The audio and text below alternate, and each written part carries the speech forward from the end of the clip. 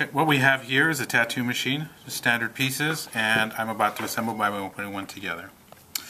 We have a machine here which have various types. This one has a skull face, and these are the more improved type machines. You can buy the beginner's kit and you can work your way up from the top. So what we're going to do is we're going to demonstrate by putting one together.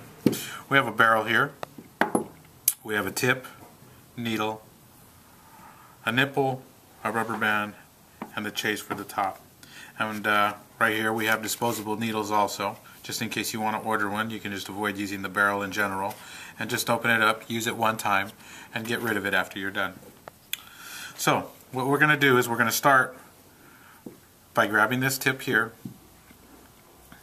We're going to open it up, and what we're going to do is we're going to set it up into the front. You can see that there's a slot and a channel in between, and what I'm doing is I'm putting the bottom of the O-ring on there, which we have the handle, and I'm bringing it up to the top. This will help designate and tighten the tip of the barrel itself. So what I'm going to do is I'm going to put this down for a minute and explain how we put this on. What we have here is we have a stainless steel barrel, which is for outlining needles. We have other types here also that are used for shading. Now you can use different types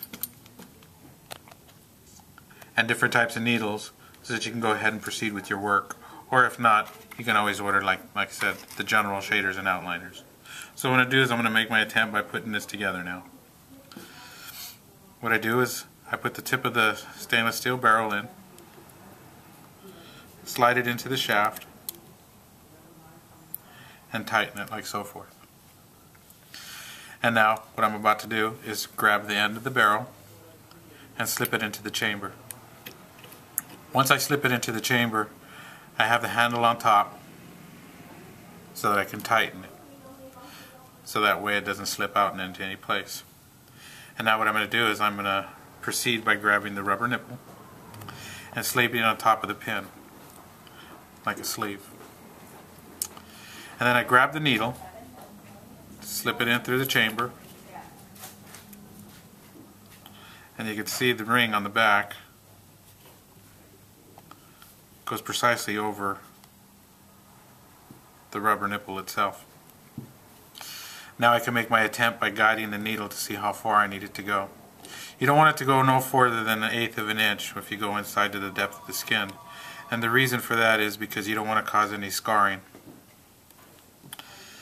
So what we do is we put the machine together, and that's done. So what we're going to do is we have the cable that we make our attachments through. You can see that there's a brass fitting at the end. There's another hole also. Doesn't matter which side.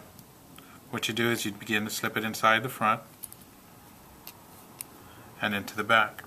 And now you're ready for tattoo.